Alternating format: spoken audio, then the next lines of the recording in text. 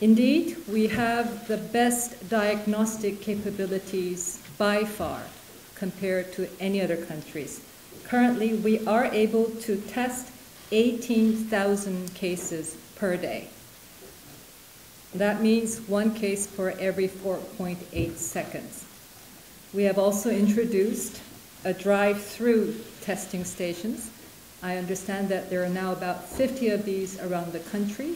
We have a special entry procedure for travelers coming from China, which is the initial source of concern.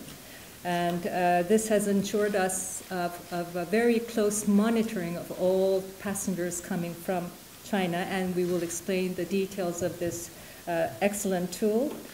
We have developed a self-diagnosis application, which we require all travelers coming in from China to download on their smartphones.